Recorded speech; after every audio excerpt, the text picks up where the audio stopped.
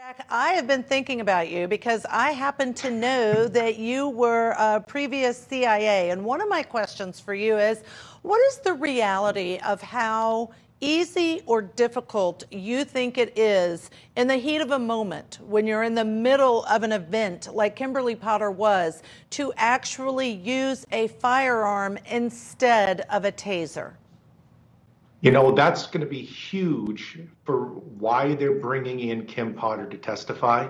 Because honestly, I think everybody talks about the training piece of this. Everybody's talking about what the policies are. But what happens when the rubber hits the road?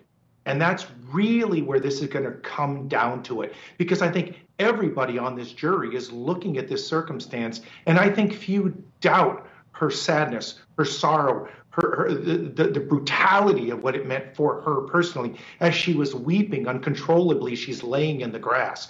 I don't think that's the question. The question is, how brutal is this at this unique moment where you actually have to pull and use your taser in the line of duty, or pull your firearm in the line of duty and use it for the very first time in 26 years.